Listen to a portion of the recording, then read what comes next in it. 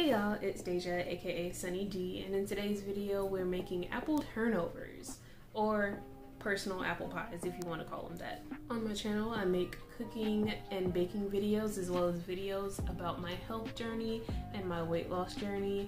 So if you would like to see more videos like this or more videos about my health journey, then go ahead and subscribe down below. And don't forget to hit that notification bell so that you don't miss an upload, because like you never know how good the next video is gonna be. I don't ever know how good the next video is gonna be until I record it and edit it, so you could be in for a pleasant surprise like today. Alright, and without further ado, let's go ahead and get into the video. So here is all of the things you're gonna need. It's just a quick little overview, but we're gonna go into detail about it.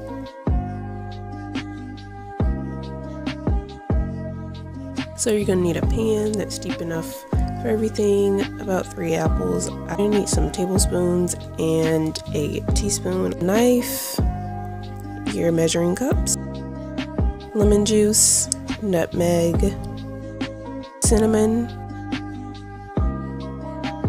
some salt. I use iodized because that's all I have, all-purpose flour, and you're also gonna need some sugar, and some water, and also a pan. So here I'm just starting off by peeling off the skin of the apples.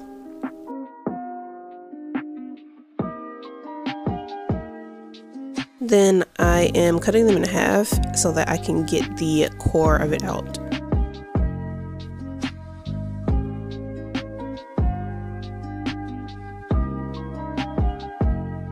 Once I got all those out, I kind of did it off camera. I went ahead and rinsed them off, as well as wiped down my cutting board because some of the seeds was still in there, and I wiped off my knife as well. And here I'm just dicing up these to the size that I want. You can either slice yours or you can dice them a little bigger.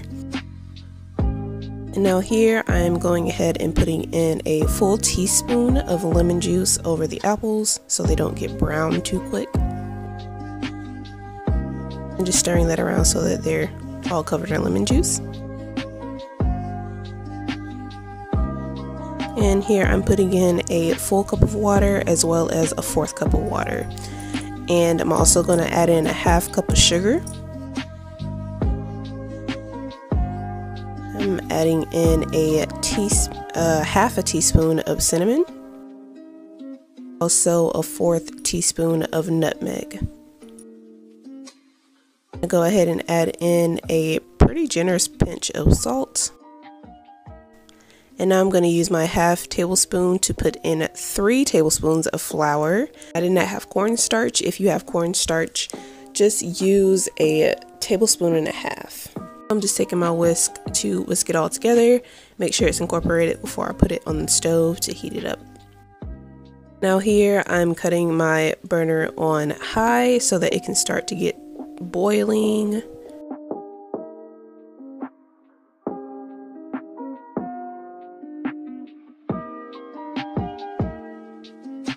I'm using the whisk to make sure there's no chunks, because I noticed as I was stirring with my spatula there were like chunks of the seasoning and the sugar together, so I use my whisk just to get that incorporated into the water. And now I'm going to turn the heat down to 4, and I'm going to let this cook for about 8 minutes, or until my apples are soft enough to my liking, so that water mixture can thicken up. And I'm also stirring it every now and then so that it doesn't get burned or stick to the pot. And once the 8 minutes are up, I go ahead and turn the heat off and remove it from the burner. Here I am setting my oven to preheat to 425, and I'm taking some flour and spreading it over my pan so that they don't stick. Here I'm just taking my pie crust and I'm cutting it into 4ths. Also, I found that it's much easier to not have the apple pies explode when you refrigerate your filling first. And then I go ahead and put about a spoonful in there because I don't want to overstuff it. and then I'm taking some water on my finger and just putting it on the edges of the pie crust, and then I fold it over and press it down, and then I use a fork to press it down even more. So I made a egg wash with just 1 egg and about a 1/4 cup of water. I whisked together the egg wash and spread it over each apple turnover. I use my fork because I don't have a brush, but if you have a brush, it'll make it so much easier. I put them in the bottom rack for about 12 minutes, and here's how the first batch came out. They oozed out a little bit on the top, and I also went ahead and did a taste test because I was scared that they didn't taste good. I don't know why I sniffed it. I usually don't do that, but I just felt the need to. I was taking small bites because it was fresh out the oven and it was hot and I didn't want to burn my tongue, but it was actually really good. It was delicious. And here I am just doing the same thing with the rest of them. These I didn't do the slit or the water thing and they exploded even more. So I only suggest that you put water on the edges before you seal them. They don't explode in the oven like you're gonna see this second batch did. Then I baked those in the oven for 12 minutes like I did the first ones. So yeah, these came out a little ugly. I think the reason these like exploded is because I didn't do the water thing on the edge like I did with the other ones.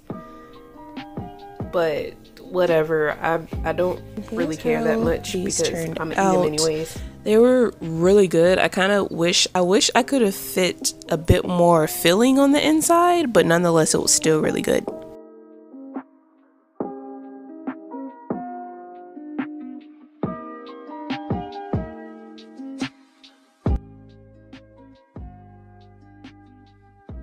Today, when I'm recording this part of the video, it is Friday the 5th. I make the turnovers on Monday of this week. By Tuesday, I had already eaten 7. I made 11 of those turnovers, and by the end of Tuesday, I ate 7. So, you guys enjoyed this video, and I really hope you actually try out this recipe because it's so freaking easy. It's not my personal recipe. I'm gonna leave it in the description down below so you can go ahead and go to her recipe because it is quick and easy. If you liked this video and you've made it this far, thank you so very much. And I also want to ask you to comment down below what event, if any, you would serve these at. Would you serve it at like a birthday party, maybe even Thanksgiving dinner, instead of making a whole freaking pie? Since it is the month of November and a lot of people are going to be celebrating Thanksgiving, I'm going to be posting a lot of cooking videos as far as what you can make for Thanksgiving, even if it's just you, because it's just me and I don't know if I'm gonna be able to go see my family for Thanksgiving. At the moment we have 45 subscribers, yay! So thank you so much for those of you that have just subscribed. I really appreciate your subscriptions and I really hope you enjoy my content. And if you don't, that's fine. I know I'm not everyone's cup of tea. Sometimes I'm not even my own self's cup of tea. Grammar, did that make sense? Probably not. I hope you guys have a wonderful weekend and also a wonderful Thanksgiving holiday if you are going to be celebrating Thanksgiving. Sending everyone love and positive vibes and virtual hugs because there's still a pandemic, so I can't actually hug everyone. And all right, bye y'all.